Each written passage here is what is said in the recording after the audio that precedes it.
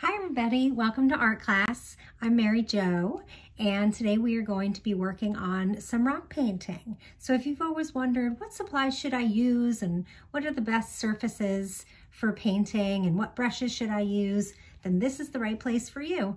Today we'll be working on some rock painting.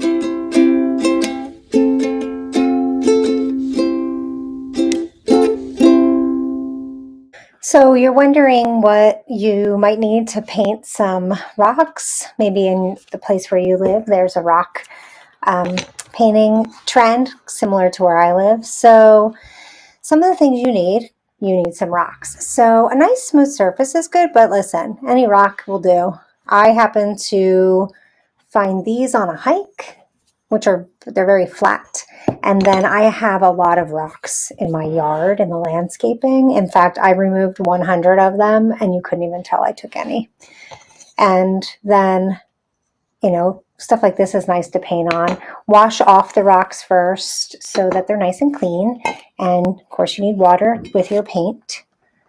And then acrylic paints. So any paints like this are good. I really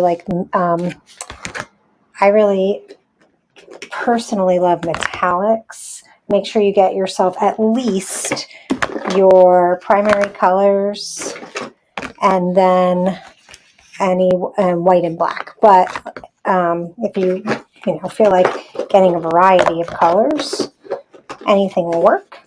And then the other thing that's really fun and a lot of people like to use are paint pens. So these are paint markers. They come in all different colors. They're the kind when you shake them, they click because you're mixing them up. Again, come in metallics. And you also need brushes. I have a variety of brushes here, from small, medium, large. Really, I only use large brushes when I'm putting up, coating an entire paint rock in color. I also suggest spray paint, and you could spray paint the rocks in advance, which I have done before, and then also something to seal them with. If they aren't going outside, then Mod Podge has recently come out with a spray sealer, but then also you could brush on your Mod Podge. You can do this, but then if they're going outside, I will show you a Krylon sealer that I really like.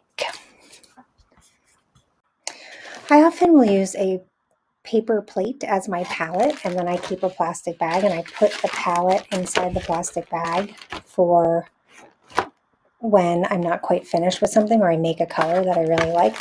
That one has been sitting around for a while, so I can just put paint on top of this, but it's kind of a handy tip. And so the first thing that I suggest is, and the way that I get started with my rocks, is I use a cheapy white acrylic paint to cover the surface of them. You do not have to do this. Some people paint directly on the surface, but I like to give them a nice even coating, kind of like priming a canvas.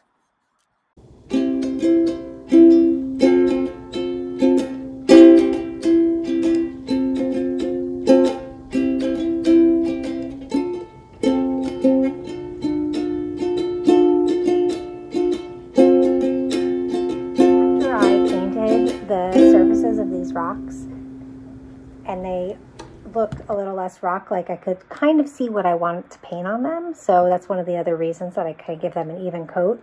And as I was painting this, I was like, this looks exactly like 2 ears of a cat, and then I could do the cat's head and part of its neck. So this one I'll turn into a cat.